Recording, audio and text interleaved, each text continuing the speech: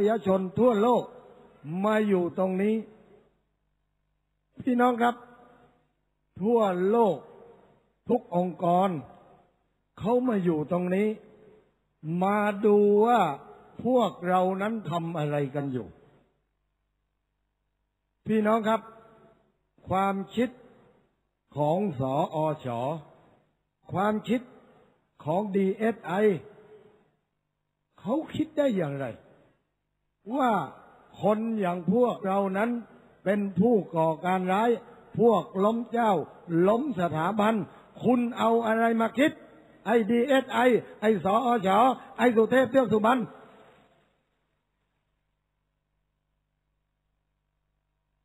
มันเป็นการใส่ร้ายป้ายสีใส่ความข้างเดียวอยู่ตลอดเวลาคนที่ให้การสนับสนุนการต่อสู้เพื่อความยุติธรรมเพื่อความเป็นไทยเพื่อเอกราชเสรีภาพของคนไทยทั้งประเทศกลายเป็นคนที่หนุนผู้ก่อการร้ายไปชิปอีกครับพี่น้องครับ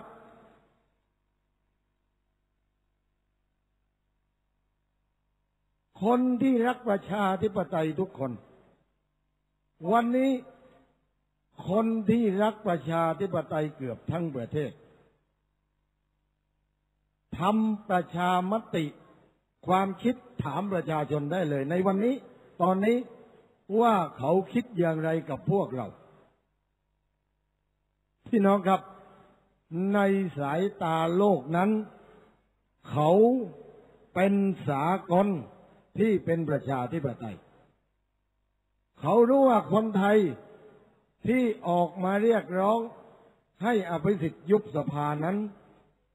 ในสายตาชาวโลกเขาถือว่า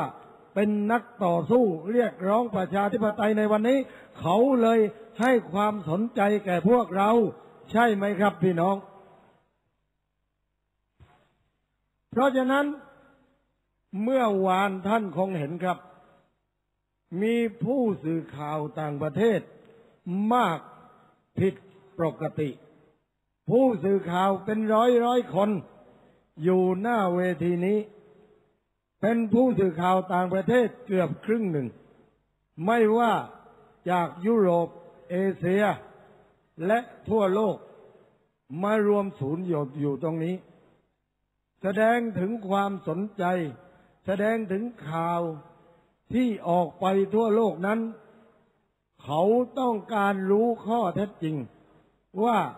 วันนี้ประเทศไทยเกิดอะไรขึ้น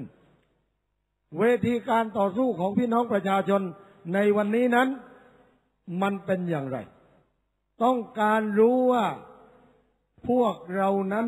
เป็นผู้ก่อการร้ายหรือใครกันแน่ที่เป็นผู้ก่อการร้ายพื้นที่อาณาเขตด้านหน้าด้านซ้ายด้านขวาด้านหลังระยะทางกว่าจะมาถึงเวทีนี้แต่ละจุดไม่ต่ำกว่า2 กิโล 3 กิโลพี่น้องประชาชนชาวบ้านอยู่กันเต็มหมดตาสีชาวนาทุกชนชั้นมาอยู่กันตรงนี้เพื่อเรียกร้องให้อภิสิทธิ์เวชชาชีวะส่งสัญญาณในการยุบสภาเลือกตั้งแล้วก็ทำให้ประเทศคืนสู่ปกติได้ในทันทีพี่น้องครับหลังจากอภิสิทธิ์เวชชาชีวะประกาศว่าจะมีการเลือกตั้งวันไหนทำโรดแมพที่จะสร้างความปรองดองแห่งชาติเมื่อวานตลาดหลักทรัพย์แห่งประเทศไทยหุ้นพุ่งขึ้นวันเดียว 33.4.7% ครับมันเป็นการส่งสัญญาณการตอบรับของพี่น้องประชาชนของคนทั่วโลกของนักธุรกิจว่าเขาขานรับต้องการสันติวิธีนักลงทุนต่างประเทศมาซื้อหุ้นในบ้านเราในทันทีนี่คือการที่ความต้องการของนักลงทุนพี่น้องครับเพราะฉะนั้นวันนี้ปฏิเสธไม่ได้ว่าทั่วโลกนั้น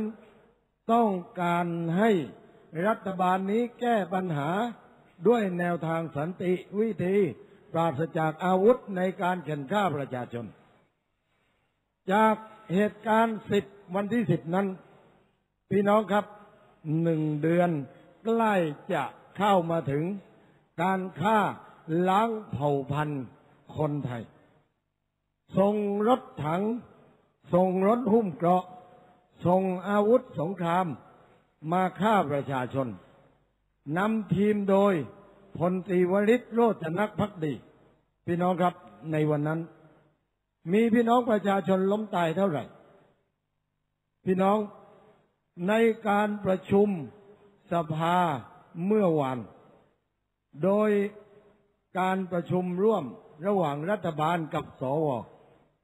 ตอนแรกรัฐบาลคิดว่าสวนั้นถึงจะเลือกตั้งและลากตั้งมาสวลากตั้งมาจากพวกการยึดอำนาจเป็นรัฐธรรมนูญที่เขียนขึ้นมาจากพวกกฎเกณฑ์ของคนที่คุมอำนาจไว้พี่น้องครับแม้แต่สวลากตั้งเองเมื่อวานทนเห็นการกระทำของรัฐบาลนี้ของสุเทพเทือกสุบรรณและอภิสิทธิ์เวชชาชีวะไม่ได้ความเข้าใจในตอนแรกว่าสวจะต้องเป็นพวกเดียวกันออกมาปกป้องรัฐบาลแต่มันตรงกันข้ามครับสวส่วนมากออกมาโจมตีการฆ่าล้างเผ่าพันธุ์คนไทยจากรัฐบาลอภิสิทธิ์เวชชาชีวะทุกคนออกมาความเห็นว่าการกระทำนั้นมันไม่ถูกต้อง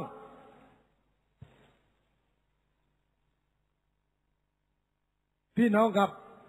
มนุษย์เรานั้นมีจิตใจที่ดำรงไว้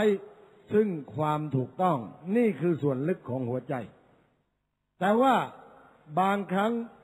การกระทำนั้นมันรักษาพื้นฐานของอำนาจขององค์กรของตัวเองแต่ว่าด้วยจิตใจที่เห็นความถูกต้องสวลากตั้งบางท่านนั้นออกมาโจมตีการฆ่าเพื่อนมนุษย์ด้วยกันเราต้องตบมือคารวะสวเหล่านั้นครับพี่น้องครับสวที่มาจากการเลือกตั้งนั้นไม่ต้องพูดถึงเขารู้คุณค่าของคำว่าประชาธิปไตยของคำว่าพวกเรานั้นเป็นมนุษย์มีเลือดเนื้อและจิตวิญญาณเหมือนกัน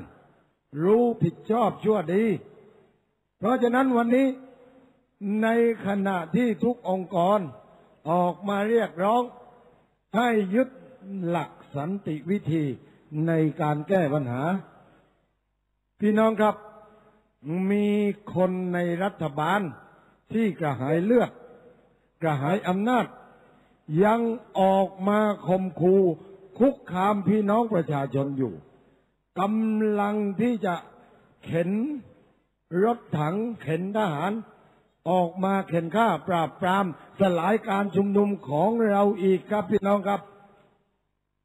มันเป็นไปได้อย่างไรเพราะฉะนั้นวันนี้การต่อสู้